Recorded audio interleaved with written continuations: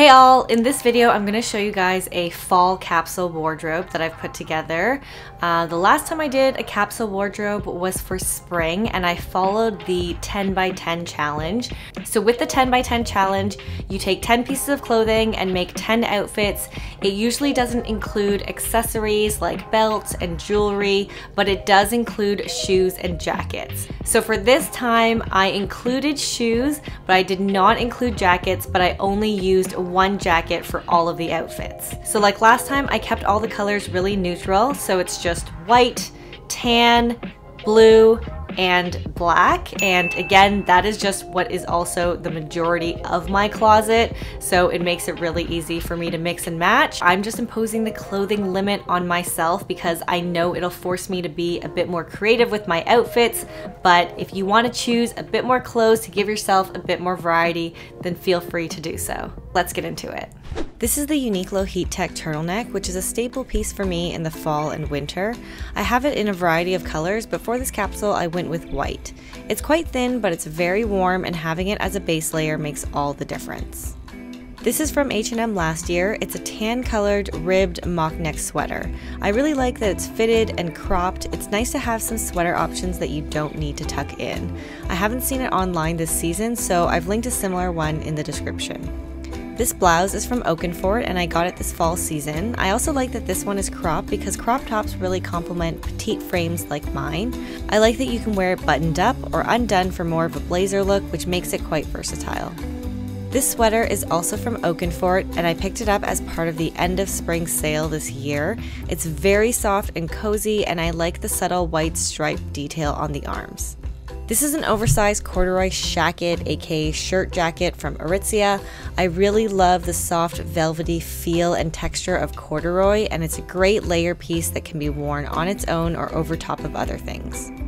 These are the A Goldie 90s mid-rise loose fit jeans. They have just a bit of distressing and are a true straight leg, which make them super classic and versatile.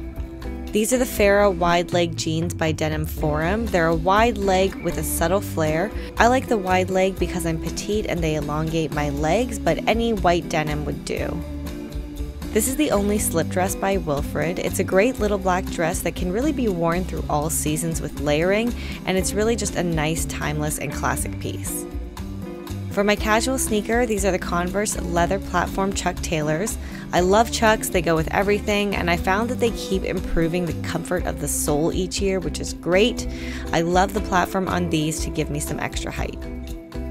And for a more dressy option, I have these croc leather ankle boots from Mango. I like that the heel isn't too high, which makes them more comfortable to wear, and I think the square toe looks really classic and chic. And for my only coat, I have this tan wool blend one that I got from Zara last year. It has a lapel collar and flat pockets, and it's really just a classic style. I think this color works so well for fall and best complements all of the outfits. So for this first outfit, I've paired the navy sweater with the white jeans and Converse shoes. Nothing groundbreaking here, just a simple casual daytime outfit. I hope by now no one thinks you can't wear white after Labor Day. White in the fall looks super crisp and clean. In the fall, I'm usually leaning toward darker colors, so it helps to bring some brightness to my outfits. For this next outfit, I'm wearing the slip dress and I threw on the corduroy shacket, buttoned it up, and put a brown belt over top, which matches the croc ankle boots. The belt accentuates my waist since the top is so oversized and gives my body some shape. It also makes the outfit look more put together overall, and I think the more structured shirt is a nice balance to the flowy dress. Putting the white jeans and sneakers back on, I paired them with the ribbed mock neck sweater, which sits really nicely and meets the rise of these jeans. Another easy casual outfit for a not so windy day. I didn't put a belt on because I liked the more monochrome look of this outfit, especially with the wool coat on. Monochrome always looks effortlessly chic. For this next look, I paired the Heat Tech turtleneck with the straight leg blue jeans and Converse sneakers. Sometimes you want to have a layer option, so I draped the navy sweater over my shoulders. You could leave the arms of the sweater untied or you could tie them, totally up to you as both looks work. With the coat on, you could wear the coat over the sweater and let the arms hang like a scarf, or you could drape the sweater over the coat for something a bit more unexpected that adds some dimension to the look. Next, I put the slip dress back on and put the mock neck sweater over top. I think this works so well because the sweater is cropped, so there's no extra material to deal with, and it really makes the dress look like a skirt. I paired this with the ankle boots for a more dressed up look. If it were colder, I'd wear some black leggings under the skirt for some extra warmth. This next outfit would be great for a colder day. I kept the sweater on, layered the corduroy shacket over top, and paired it with the blue jeans and Converse sneakers. The buttons on the shacket match nicely with the tan sweater and coat, and I love that this outfit shows that if you choose the right pieces for a capsule, you can definitely create different looks and warmer options just by layering.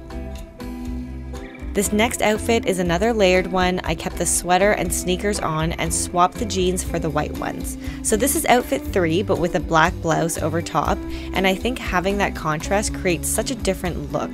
You could wear the blouse opened for something more casual and undone, or you could button it up for something a bit more dressy. With the coat on, I like the shirt buttoned so that more of the black shows, giving the outfit more depth with the different layers. Next is the black slip dress layered over the white turtleneck with the Converse sneakers. Layering a slip dress over a t-shirt is a popular look for spring, so this is basically just the fall version of that. Again, there are warmer and different looks you can make with layering some of the other pieces over top of this, but I just kept this one light, simple, and casual. For the next outfit, I put the mock neck sweater back on and paired it with the blue jeans. I paired them with the croc ankle boots for a bit more of a dressed up vibe, and I also put on a brown belt to match with the boots and pull the look together. And last, I kept the boots on but swapped the jeans for the white ones, put the heat tech turtleneck back on, and layered the navy sweater over top for a warm and cozy outfit. The turtleneck peeking out has some preppy vibes, and I like pulling the sleeves of the sweater past the coat to keep my hands warm, look a bit more casual, and balance the dark with the light colors in this outfit. I hope you guys enjoyed this video. As always, I tried to include some more casual styles and some more dressy styles, so hopefully there's something in there for you. Hopefully this video was helpful. If you enjoyed it, give it a like. Thank you guys so much for watching, and I'll see you guys in the next one.